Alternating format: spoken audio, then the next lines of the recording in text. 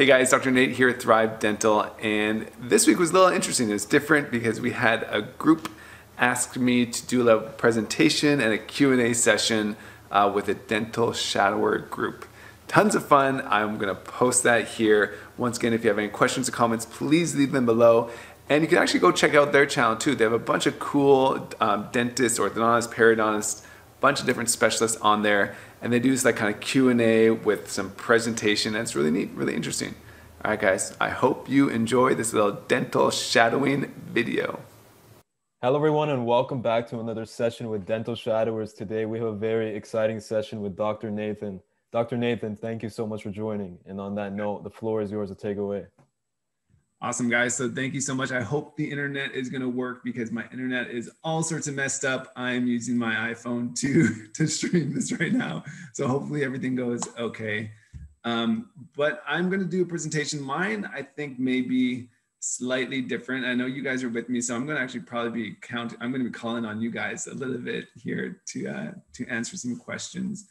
But mine will be a little bit different. I saw you guys just, I think it was, maybe last week had Dr. Tao Nguyen on, and she is amazing. She's a classmate of mine, and her like skill set when it comes to ortho and finishing cases and is amazing. Like, I don't know if you can get that in her video, but she was always like the best. Like, we were always competing with her to try to do good, and she always crushed us. Her hand skills are amazing. So that was never I'd say like my biggest skill set. I knew that wasn't going to be my go-to thing. So I like to do more like I like to talk to people about how to get in, the business side of it. You know, is it worth it to become an orthodontist? You're going to be doing all these kind of things to try to kind of figure out if this is actually going to be worth it for you guys.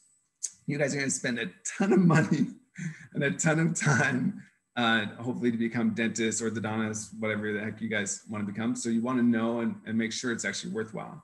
So that is what I'm going to be going through. And of course, at the end, I'll go through some cases as well, just to get that in as well. So let me give you a little background. I like to give this background because I think everybody comes from such different backgrounds, and it's really interesting. So for me, it was definitely a little bit different. I am Canadian born and raised, so I'm a foreign grad technically. And my story is a little bit different. I like to tell this because it gives you kind of insight in how some things can affect your life, and they affect you forever. And hopefully it's in a good way. So as you guys probably know, you guys are probably studying for the DAT, or you're studying hard in your classes.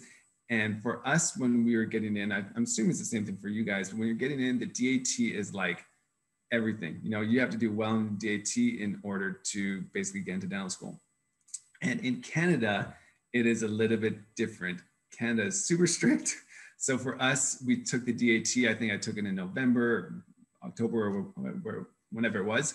But for us, we had to carve a bar of soap. And so this is a little bit different. In the States, it's different. You're just doing like all this stuff online, the A's and B's and C's and all that stuff. In Canada, it's different. You have a bar of soap that's like yay big-ish, and you have to carve like a square or like a triangle or something into that bar of soap and then hand it in. But in Canada, it is super, super, super competitive. So if you mess up on like one thing, you're done for. So I'm going through the test and I'm looking at the numbers, and everything's like, oh, you have to do a line here that's 16 millimeters, another line that's like 20 millimeters, another line that's like, whatever, 16. And if you mess up a little bit, you are basically screwed. So I did it. I thought everything went really well. After that part was done, everybody kind of takes a break. And as you take the break, everybody remembers all the numbers. You're talking about the numbers, and they say like, oh yeah, that line there was supposed to be 16 millimeters. I'm like, 16 millimeters, man. I did 26. I messed up on like the very first number.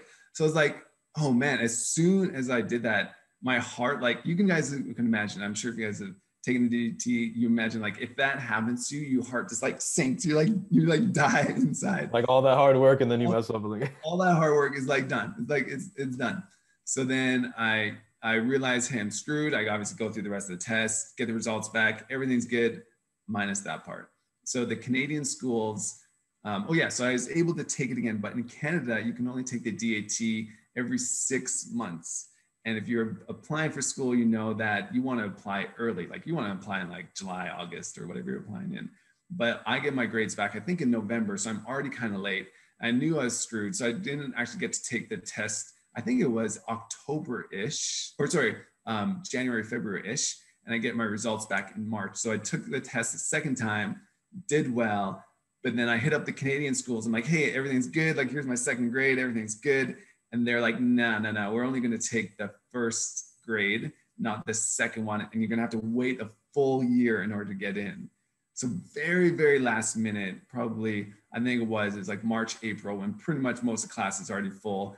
I applied to USC and I applied to BU. And I went to both of them. I just quickly got interviews, and like last second, I picked USC, and I swear I was probably like the last dental student that was picked. But I often tell people that story because, we can have one thing in our life that we think is like the worst. I thought at that point, like that was one of the worst things that can happen to me, at least academically. That was probably one of the worst things. But that turned out to be honestly the best thing in my life, because I love Canada, but I left Canada. I went to LA. So Los Angeles is a beautiful city. I was there for dental and ortho. I met my wife, who's in the back somewhere, met her there. And so literally that 5 seconds, the 10 seconds that I took to look at that test, the numbers there totally changed my life forever. So you can have something in your life that, you may think is just the worst. Like you mess up on the DAT, you mess up on this exam, you mess up on something. But that one thing may change your life in a very positive direction. It's hard to see that at the time, but obviously looking back is a huge thing. So that's a little bit of my background. As I mentioned, I went to USC with Tao Nguyen, who was on here just a little bit ago, and a couple other amazing people. And now we moved to Dallas. And I like to talk about this a little bit as well, because we've kind of moved a little bit all over the place I guess I'd moved all over the place in order to kind of further my life. And I think that's something that people have trouble with. If you are born in a city, you like to stay there because you feel comfortable, you've gone to school there, family's there, friends are there. And it is tough sometimes to leave. But I think in the end, if you leave and you can kind of spread your wings and fly, then I think you can really, help yourself and help your future family kind of grow the max amount. And then I'm going to go into this a little bit. I think I'll go into it in a little bit. I like to talk about the different aspects of ortho or dentistry, because I've been in an office where it's owned, the owners have like 200 or 300 different offices, kind of called Western Dental. I've been in smaller offices, and now we have 7 of our own offices. So I've been able to see all the different transitions. I can tell you what's good with corporate. I can tell you what's good with your own office. And there's a lot of differences between that. I can also tell you a little bit about dentistry, because my wife is a dentist. And so I can talk to you a little bit about that. But that's a little bit of my background. Okay, I'm going to move this thingy here. So I'm assuming some of the other orthodontists have probably talked to you about this, but what is an orthodontist? And I'm surprised all the time how so few people actually know what an orthodontist is. So as far as ortho, I'm assuming you guys know, we basically just do braces, Invisalign, maybe some lingual braces, but anything that's kind of moving teeth. And then there's a difference between board certified and a non-board certified, I would say regular dentist or regular orthodontist. So board certified, we had a big push when we were at USC. I think most of us, or like 80 or 90% of us, became board certified. And all that meant was that we, after our schooling was done, we took all of our cases and made them all pretty and nice and as basically as beautiful as we possibly could, and then gave them to a kind of grading committee. And then we had to go in there, it's in St. Louis, and take this test and make sure we knew what we were talking about. And then you become board certified. So I think that was really important at the time. I don't know honestly how beneficial all that stuff is now, because there's basically so few people who ever ask me if I'm board certified. And probably definitely thousands of patients I've seen, maybe 3 have asked me about board certification. So it's super, super low, but it's definitely something nice to have kind of on your belt, and so that you can say you're board certified orthodontist. Does it allow you to do like other procedures, or that doesn't? No, it doesn't really affect anything. Like, so as far as being able to do other procedures, as far as getting a new job, as far as really like anything, it doesn't. Maybe it's good marketing, when mom or dad or whoever are looking at your website, like, oh, he's board certified. 100%. But as far as able to do different things, have different privileges, it honestly doesn't mean anything. I know for some specialties like pedo, maybe there's some other ones where having that certification allows them to go into a hospital. But ortho, it's like we're just, putting on braces. We don't need to have any like special designations. So yeah, didn't help us too much. Okay, so Issa, you're going to be, I didn't realize this is going to be me and you, so I'm going to ask you some questions. So why do you want to become a dentist or an orthodontist or whatever you want to become? Well, essentially my goal is just to serve people. And I delved deep into dentistry when I found a job at the start of the pandemic with a prosthodontist, in which he allowed me to work in his lab. And that's when I really that was my first time actually like seeing what dentistry was all about in like firsthand. And I just love the way he interacts with his patients, and that's something that I want to do in my future. And that's why I'm currently still shadowing and making sure this is the right field for me. I mean, you have your answer down packed. That's really, really good. Yeah. I mean, so you're lucky, you were able to shadow under pros. Pros are like, I mean, those are like the tip of the iceberg. It's really, really hard to become prosthodontist, and the cases most of them are doing are very complicated cases, I have to say. Very complicated, like super, super, super. And they deal with a lot of cancer patients, I have to say too. Yeah, that's tough. Like all that type of stuff. Whenever you're dealing with like vertical dimension and like all these different, making sure that there's a lot of that goes into it, and very, very few people can do it. And it's very tough. And you're dealing with tough patients, and it's great. But I think it's important to, and you have it down really well. So that's amazing. I've definitely asked other people, and they're just like, yeah, like I really don't know. That's gonna be like question one, like the very first question they're gonna ask you in dental school. Yeah, why do you want to be? That's the most important question. Most important question. So that's good that yours is unique. So it helps you stand apart, honestly, from other people, because you're like, hey, I went to saw pros, I really enjoyed it. Like, this is what he was doing. These are some cool cases. He was dealing with cancer patients, all this stuff. That's really going to set you apart. But it's also important, just like in your soul, to know why you want to do this, because I never sugarcoat it. Becoming a dentist and becoming an orthodontist is freaking hard. It's hard work. I just got this message on Instagram like a couple of days ago, and they're like, oh, you look like you have a lot of practices. You're having fun. Everything looks cool. Like, is your life super easy? And I was like, hell no, my life is easy. It's like the opposite. It's tough. But the thing is, I don't want my life. Like, I honestly would be bored if I was like, okay, just have like, I'm working at a job 9 to 5 and clock in, clock out. Like it'd be terrible. I think, and you mentioned this too, I think it's super rewarding. You're going in there, you're changing people's lives. For me, I'm giving them a good smile, I'm giving them confidence. If, have you had braces or Invisalign or anything before? Yeah, I have had braces when I was younger. Yeah. So, I mean, if you can probably remember this too. Like for me, I had braces actually when I was in dental school. So the difference between when I had janky teeth versus a nice smile is different. Like you just feel so much more. Oh yeah, your confidence just goes through the roof.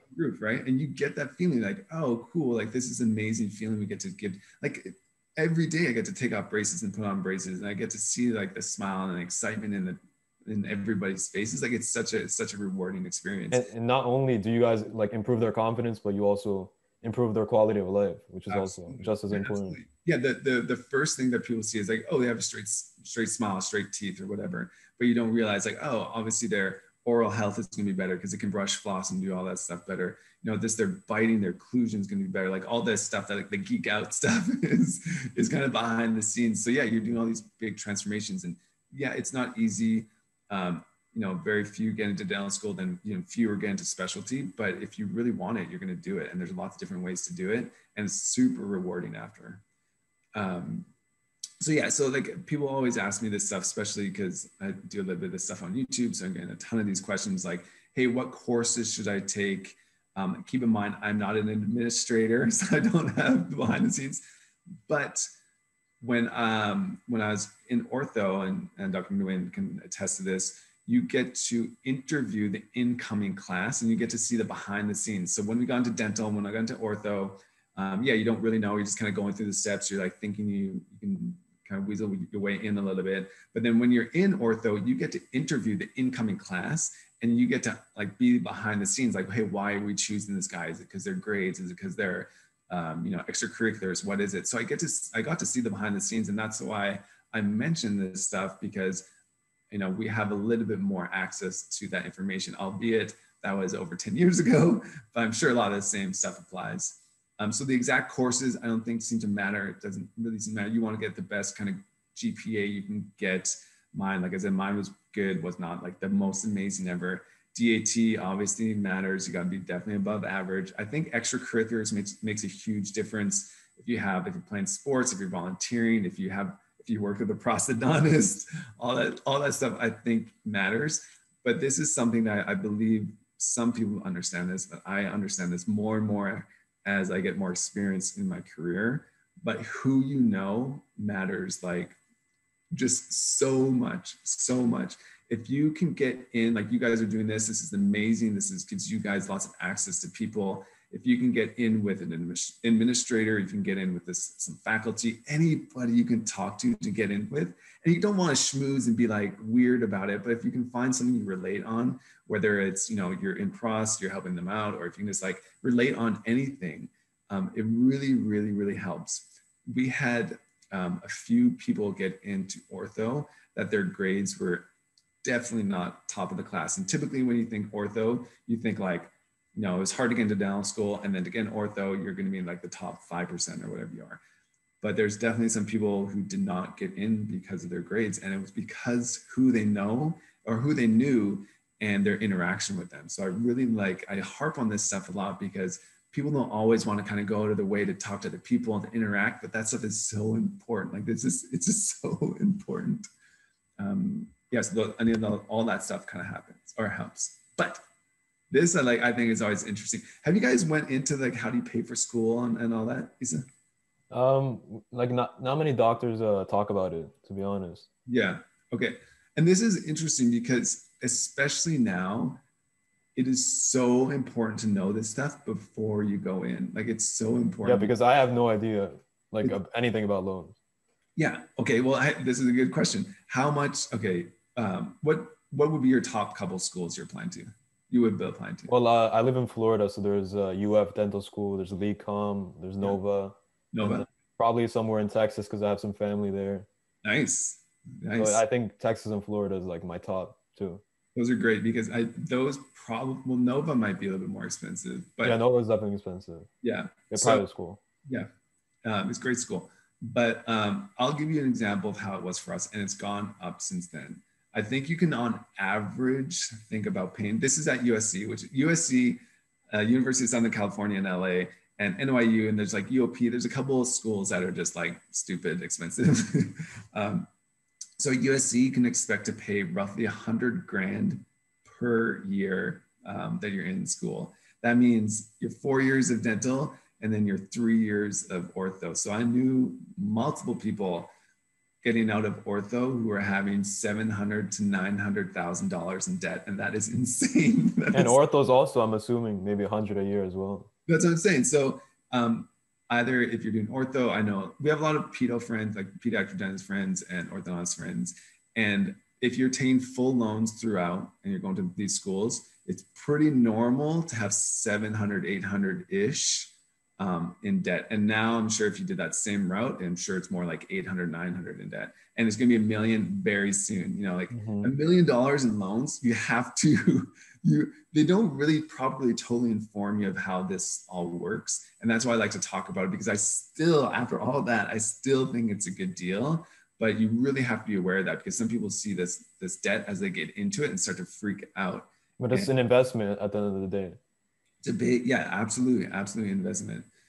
There has been some like super new developments, which is interesting. The IBR and the income-based repayment. I think what they're going to do. So basically, what happens is you go to USC, you go to wherever you're going to go, Nova, and they go, "Oh, cool. Okay, we're going to give you some loans. You can get private loans. You can get federal loans. You're going to get all these different things, and then we're going to kind of figure it out at the end, and you'll pay it off, and you'll be fine."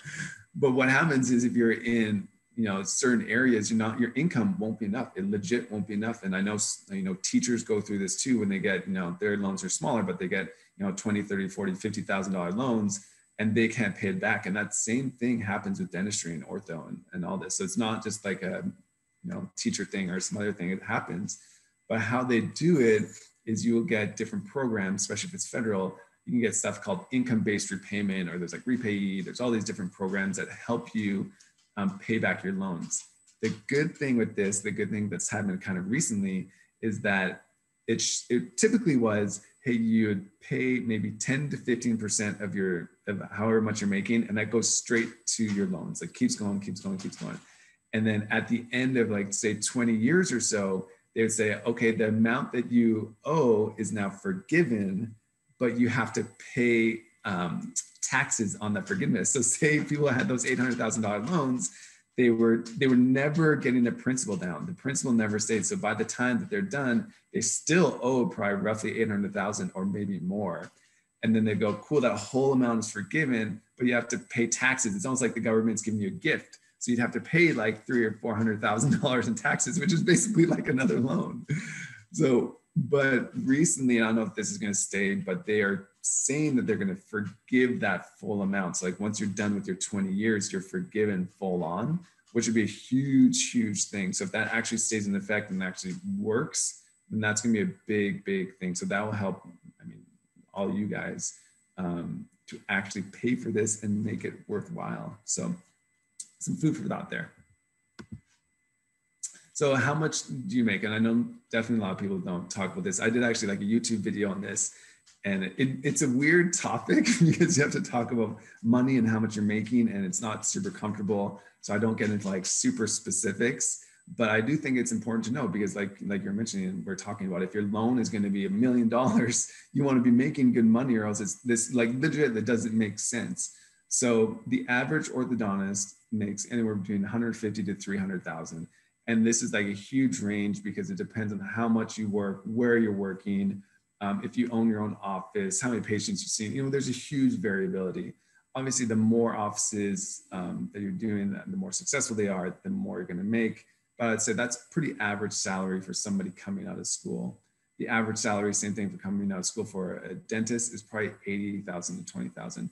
Huge range because some people are working like 3 days a week. Some people, I work 6 days a week for the first, I think like 2 or 3 years out of school. I still work a ton. I know somebody who actually we just had dinner with a couple weeks ago, orthodontist. She's very successful. She still works 6 days a week and has been for like 8 or 9 years. So only gets the Sunday off. Only takes. Oh my God.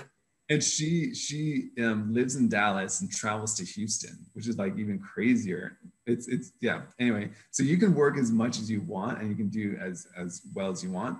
But just know, like, obviously, if you do things, you can set yourself up for success a little bit better and make yourself more financially kind of successful. If you have offices and if you know what you're doing business-wise. But I really think a pitfall of dentistry and ortho is they don't talk to you about business. Like, have you taken any business classes or no? I have not, no. Anything I've learned is probably from, you guys, from these sessions, or just like YouTube videos.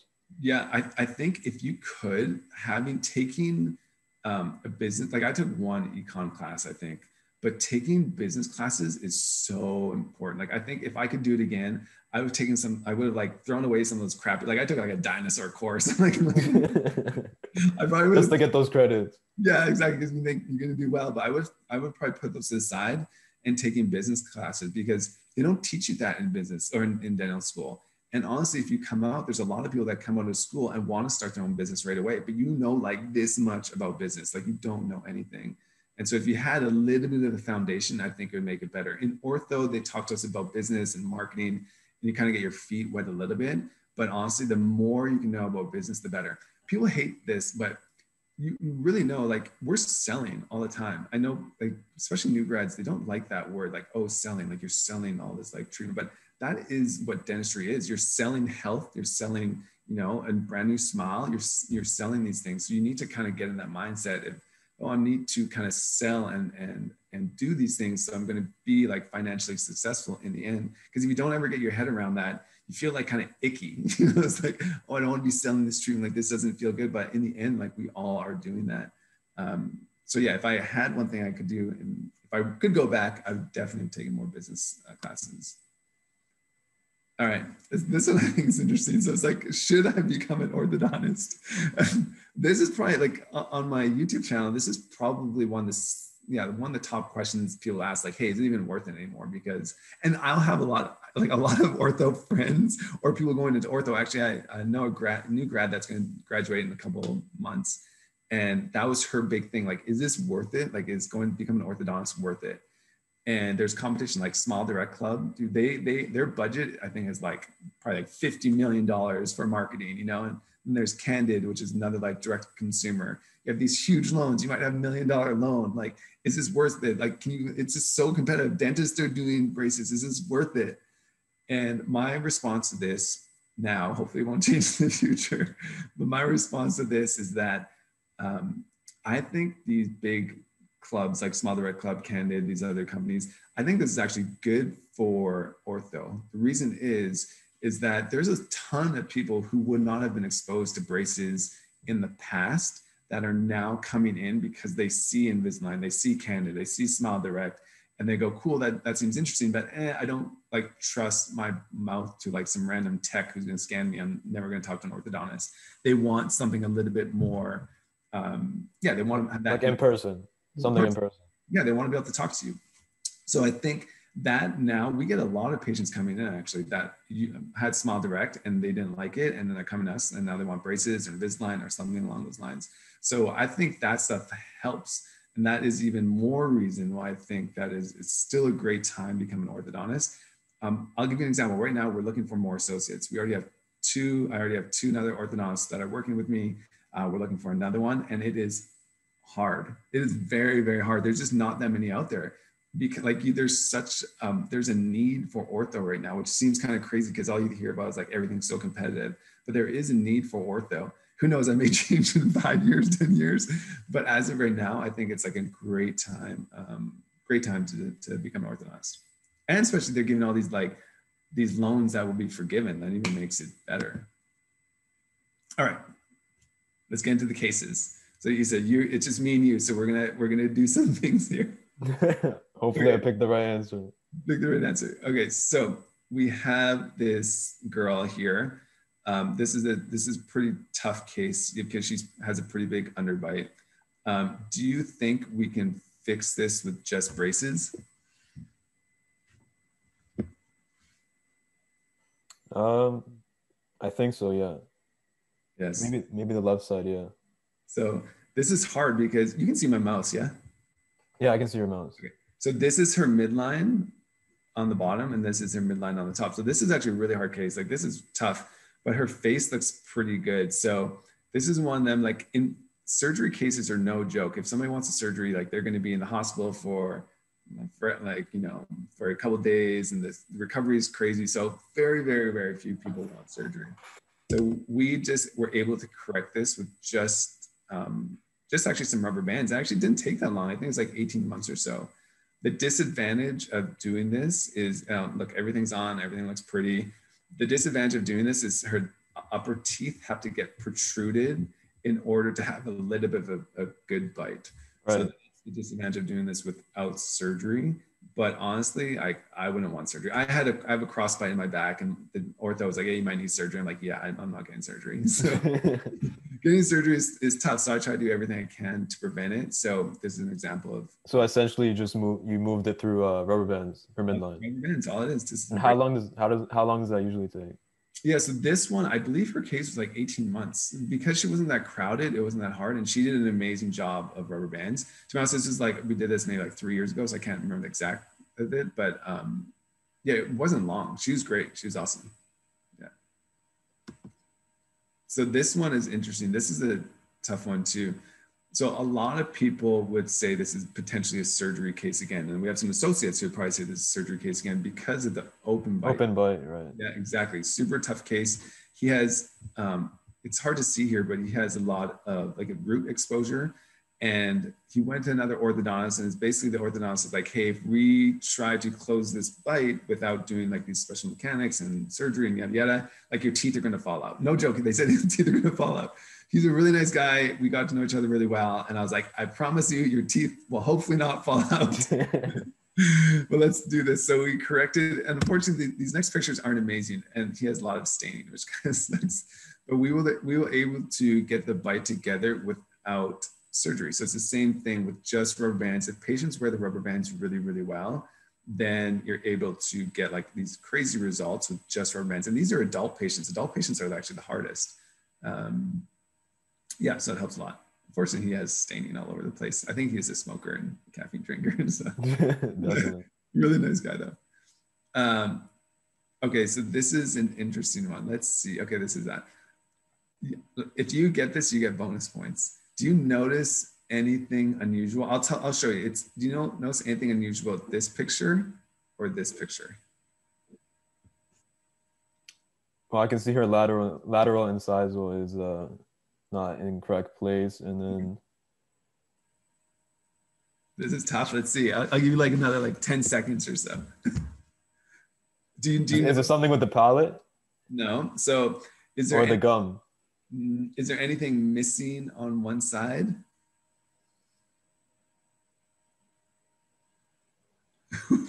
Okay. I don't think anybody's got this when I've asked it. I can't really notice. So on this side, she has one premolar. Oh, I should have counted that. And same thing goes on this side. So she's very like asymmetric, and it's hard because I don't have the picture of like, sometimes we have a picture of them smiling. You'd be able to see how asymmetric she was. So we had to take out basically the same on the other side. I think they took it out because she was crowded. The dentist just took it out, not thinking like future.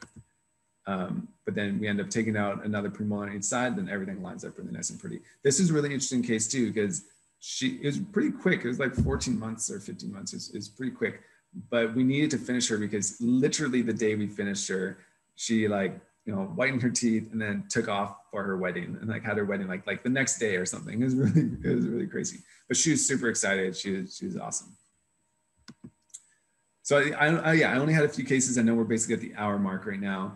And I'm like a big quote person. I follow all these people, but the biggest thing is I say, why live in an ordinary life when you can live an extraordinary one? Because we're only here once. We got to do it big. We got to do as much as we can. You cannot let fear ever take over. You always have to push the envelope just a little bit, just so you can experience 100%. Yeah. I like that. And that's it, man. That's easy peasy.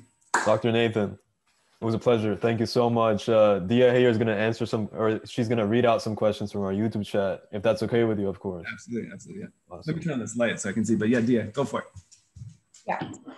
Let me grab it. Okay. So the first question we have is, did you think about coming back to Canada after going to USC, and what were your pros and cons in staying in the US? Absolutely. So my original thing was, I wish I could see people so I could be like, hey, but yeah, there's a lot of people that move away from home for sure, when they're going to school. And so my original thought was go to USC, like I'm going to be there for 4 years, bounce back to Canada, like live my life. It's going to be amazing. But obviously, like everybody, there's there's things that happen in life that change what your perspective is. So I met my wife when I was in my 3rd year. Obviously, she was not my wife at the time, but I met her at that point. And then I always knew I wanted to do ortho, but honestly, I thought it was too hard. Like I was just like, dude, this is too hard. I'm not smart enough. I'm not good enough. Like I can't do this. But then after taking a couple of tests, I was like, this is a possibility. And then once I knew I could do it, I knew that I was probably going to stay in the States. And I miss friends in Canada. Absolutely. Especially during the pandemic. This is like the worst, because normally I go home like a couple times a year. I'm pretty sure that's going to hopefully change soon. But so yeah, originally I did think I was going to go home, and then things happened. And like, I'm honestly so grateful. Like life has been amazing. I'm just like very, very blessed. So you never know what's going to happen. Just let whatever comes, just let it be. Dr. Nathan, some people in the chat, they're a little confused from, I think, the 3rd case. So you said you took out a tooth from the other side. Did you add another tooth, or did you like fix it for some procedure with braces? I don't even know how to go back on this thing, but it's easy enough. So on this one, we took out teeth on the opposite side. So She was missing two teeth. I forget the left or right side. She's missing two premolars on this side previously. So we basically just took out the two on the opposite side and we're able to shift everything over. And how exactly do you shift through rubber bands as well? Yeah, exactly. So basically you'll just kind of pull back one tooth at a time with different rubber bands and different braces and just like different kind of, we call them power chains. And then we kind of like to retract it. So then we get the midlines on and then we kind of close everything up. But yeah, it's nothing crazy. I didn't use, a lot of people will use, like I've heard of TADs, like temporary anchor, like mini implants or different devices. I literally almost never use anything crazy. Like I used TADs when I was in school at USC. Other than that, I haven't, because I just feel like the majority of the stuff you can accomplish without it. There's all these like crazy things. Like I don't use headgear. I've never used headgear. I think headgear is like, hopefully back in the day. No, I think headgear is actually like it should not ever be used, because there's so many breathe issues. Like there's just so many issues. I think that headgear is, I'm really, really against headgear. And like, if you go to school in ortho, everybody's like, there's all this staff or the faculty of pro headgear. And I was always like, this doesn't make sense to me, because what you're trying to do is you're trying to hold back the maxilla and let the mandible come forward. Whereas in, I think it's like 90% of the cases, when you have an overbite where the top teeth, or the overjet where the top teeth stick out too much, it's a mandible issue. So you want to advance the mandible. And if you guys are interested, there's always like these breathe thing that's coming out right now. And like breath and breathing is so important. Sleep apnea, all this stuff is so important. It relates to like mental function, all these functions. So I really think like different types of headgear is like the worst. And I have friends that use them still. I'm always like, that is terrible. That's terrible.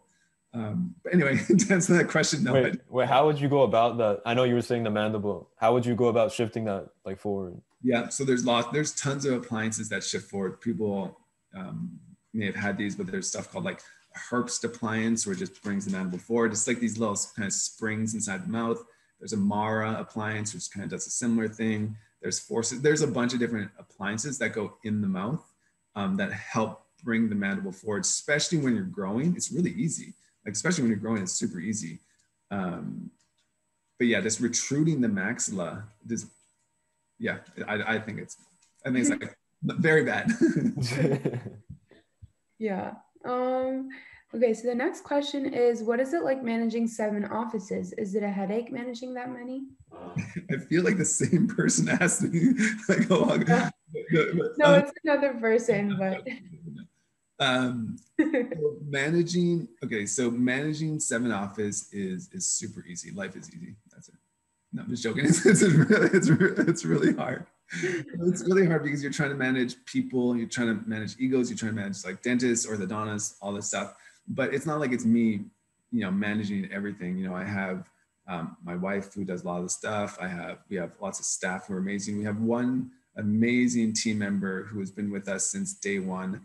And she is a regional manager. So she makes sure like everything's kind of in its place. The hard thing is managing and also working. If I was just managing, it'd be easy. If I was just working, it'd be easy.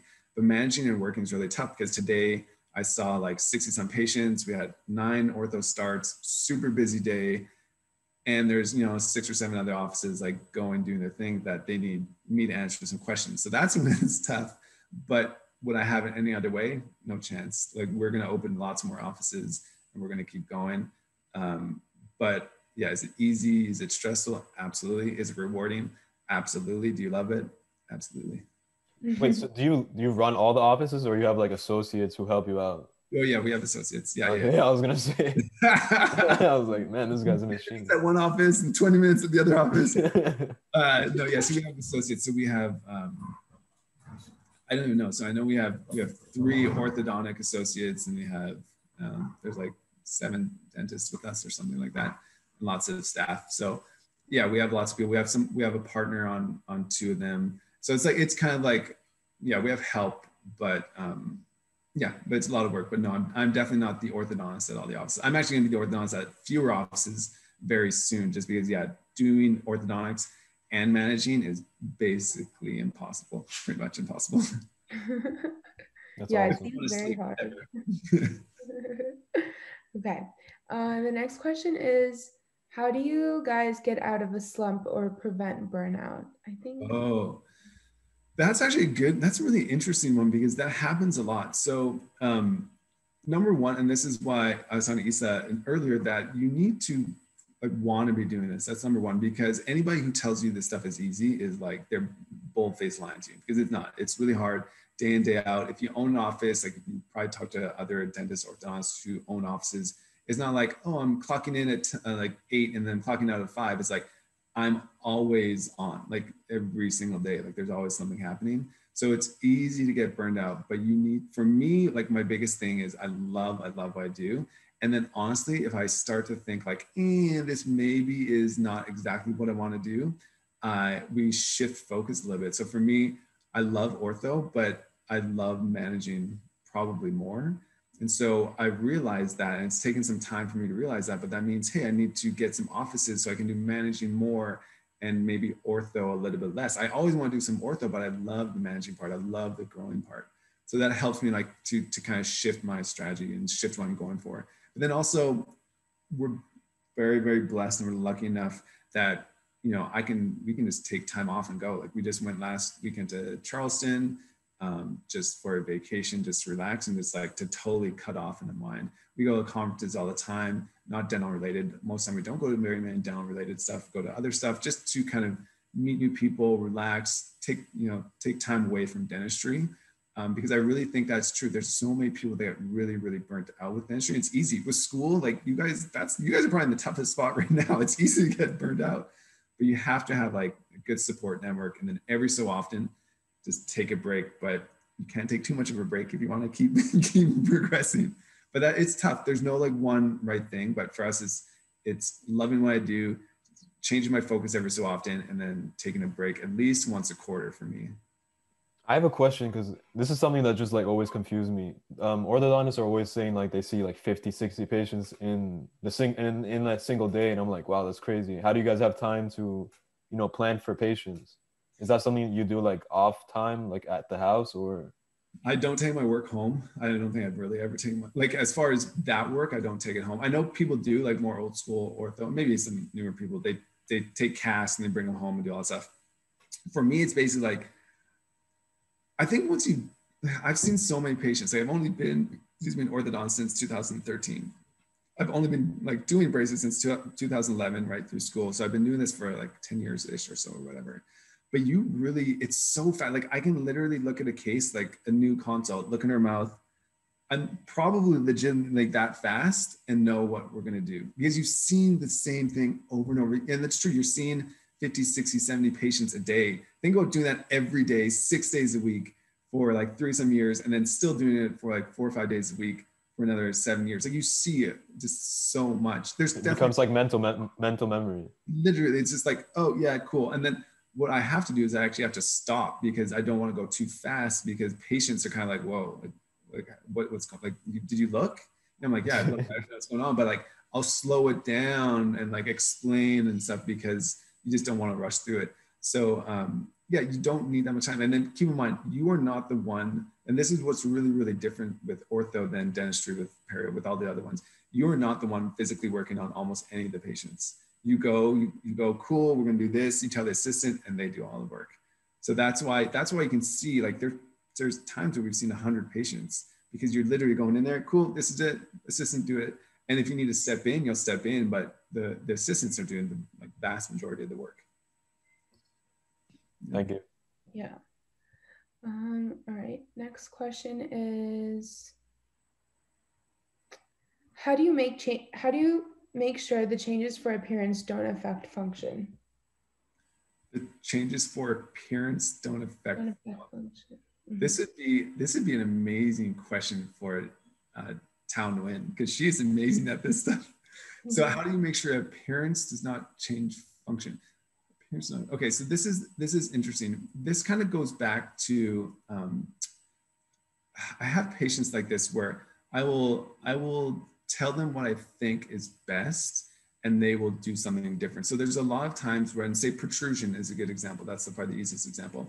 When the teeth are sticking too far out, or maybe they seem like an ideal angle. There's all these angles that you'll learn in ortho that seem to be ideal, which I think are there's like a whole nother discussion on that, which I don't know if it's 100% true, but there's angles that you're supposed to be shooting for. So you'll shoot for these angles and you'll look at the mouth and say, hey, that looks pretty good. But then some patients will tell you like, like this isn't good. I want to take out teeth. So for me, I'd say the function of that first bite is the best, but the patient wants the aesthetics of bringing back the teeth and keeping them, making them more and more straight up and down. So in the end, can I control everything? No, like I don't control everything. I tell people or patients what I think is best, and then they go and do whatever they want to do. And I just try to guide them and make it as best as possible. But is there a specific way I can make sure that the treatment is the best, absolute best for the function? Yeah, there's like small things you're going to test their bite and everything, but you can't really. I mean, it's weird because we're humans. We're not like robots. Everybody's gonna be slightly different, and there's no one exact. I bet you if I showed this case to some other orthodontists, they'd be like, "You should have done blah blah blah blah blah." Everybody's different. Yeah, so I don't think there's like one right way to do it. Yeah, for sure. So the next question is corporate versus owning your business. What are the pros and cons? Oh, this is a good one because I'm sure a lot of people have had this, but as something you said, that I've had the ability to work in a corporate, which is like Western Dental or version of Western Dental. They have like 400 offices, another one who had maybe 40 offices. And then obviously we started our one office and now we have 7, and we'll probably get to quite a few more after that. So I've been through the whole thing, and my wife has been through the whole thing too. I would say, contrary to what people may tell you, I think corporate dentistry is good initially. I don't think it's good long-term, because you can really just get into this like, kind of rut of just going to corporate because it's so easy. You go there, you like, want to say, for me, I cannot go in and clock in 9 to 5. Corporate, you clock in 9 to 5. That's legit. You get there 9, you work 5 or 6 or whatever it is, you clock out, you're gone. So that is an amazing benefit. The stress is like almost nothing. It's super easy. You're seeing patients, which is obviously stressful, but once it's done, the day's done, you're done. That's it. So there's orthodontists that will do that for their whole career, and that's it. And they're good. The negative of that is obviously you are not the boss. You're a worker. You're an employee. You're a doctor, but you're an employee. So you have the final say, but there's a lot of people, kind of guiding you through things. So you're definitely not the boss by any means. You don't really make your own hours. Like, they're telling you where to work. It's harder to take off time. Everything's a little bit more difficult. You're an employee. You're just a glorified employee with a big degree and making pretty good money. So but it's very less stressful. I think owning your own office is way more difficult, especially at the start, because you don't know what the heck you're doing. You're just like praying that patients come in and praying that you can pay your bills, and everything's so new. But the advantage is, and you'll make less money initially, which is a big thing people get afraid of. They go, hey, I'm making, my 100 or 200,000 working this corporate job. I'm going to go to my own private office and like maybe not make anything the first year, or make like 20 grand or 30 grand or whatever it is. Like, I'm freaking out. So you definitely will take a pay cut initially, depending on where you are and depending on how you do your business. It may not be for that long, but you're going to take a pay cut. But in the end, financially, in all my friends' cases, everybody I know, there's no comparison. If you own your own office, you do so much better than you would in corporate financially. You also make your own hours. Like, for me, I'm like, hey, I'm going to come in these times, and that's it. You can take, you can leave whenever you want. A big advantage of having your own office is most time when you're not working, you're still making money. So that's, you can be, went to Charleston, we're still making money. Like, you're still making money while you're not there. But the downside for sure is the stress. You're hiring employees, there's people coming and going. You got to make sure the culture is right. You got to make sure you hire perfect people. You got to make sure the dentists are good, the ortho good. Like, there's a bunch of different things that go along with it. But if you're looking at the pros and cons, in my mind, this is my personal opinion. My personal opinion is owning is just like, it's just so much better than working in corporate. But corporate is nice because as soon as you get out of school, the minute you get out of school, you can work in corporate and make money. And that's important because you have lots of debt. You need to make money.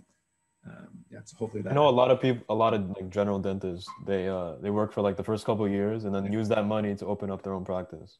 Absolutely. That's exactly what we did. We worked, my wife worked for a couple of years, actually in California initially, but then here in Dallas.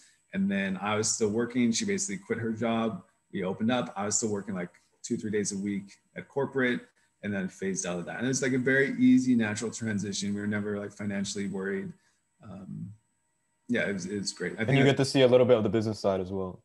Yeah, like when I was at corporate, I was literally trying to learn as much as I possibly could. But there's like, you just don't know anything. It's crazy how little you know. Like, you know how to move teeth. I know how to move teeth. But the business side, like, what is insurance? How does insurance work? What's a deductible? How do you send a claim? What is a claim? What's on the claim? What, there's just so much you don't know, and you won't know. And that's why people get afraid. And that's why I talk about this too, is like, you can't let fear dictate what you're going to do, because everything in you is saying like, stay in this cushy job. Like, it's so good. You're making money. It's not stressful. But then in the end, it's not like, it's not good. I don't think in the end. Yeah. Okay. So the next question is, for these cases, were they preserved using retainers? Yeah. So yeah, everybody gets retainer no matter what. So we've treated 70-some-year-olds, we've treated 8-year-olds. Everybody gets retainer at the end, and which is kind of crazy because we treat a lot of adults, and most of the adults have had braces before. And then when they see us, or when they see me again, they're like, oh yeah, my orthodontist told me to wear my retainer for like a year or two, and then I'm good. I'm like, that was the dumbest thing I've ever heard. Like, that is, whoever told you that needs to be fired or let go or whatever. Because retainers is a lifelong thing. I tell everybody that retainers is lifelong. You spend a lot of time and money in order to get your smile and teeth beautiful. Like, why wouldn't you just have this retainer? Like, it's so easy. For me, I say 12 to 14 hours every night for the first 2 years. And after that, it's 2 nights-ish a week, but forever, ever. Like, I pop mine in once a week, boom, it's good. Like, you're fine. And that like little piece of plastic or acrylic or whatever you have is going to like save your $5,000 smile. Like, why wouldn't you? So yes, everybody had retainers. Yes. What do you think about lingual retainers? Yeah, it's also like efficient. Yeah, I think lingual retainers are really good. I'll give you my 2 cents, and this is just me. None of my friends have lingual retainers. My wife doesn't. Nobody I really know has lingual retainers, because I think if you're going to use a removable one, it's way better. Removable are better, but they take more work because you actually have to wear them.